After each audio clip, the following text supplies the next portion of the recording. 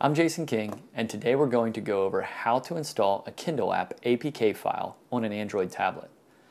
The first step in installing an Amazon APK file is to make sure your device will allow you to install applications from untrusted sources. This basically means that you will allow the device to install apps from sources other than the Google Play Store. To update this setting, find and open your Settings application. Scroll down and find the Security tab inside the Security settings. Scroll to the Unknown Sources settings and make sure the box is checked to allow installation of apps from sources other than the Play Store.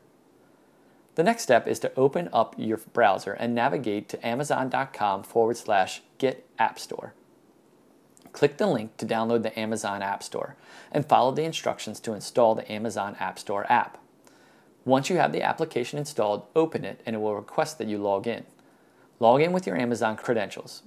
If you don't have an account, you can create one from your device or from your computer. Once logged in, you can then search the App Store, find the application you would like, and then click the Install button to download and install the application. So that's the best way to install a Kindle app APK file on an Android tablet.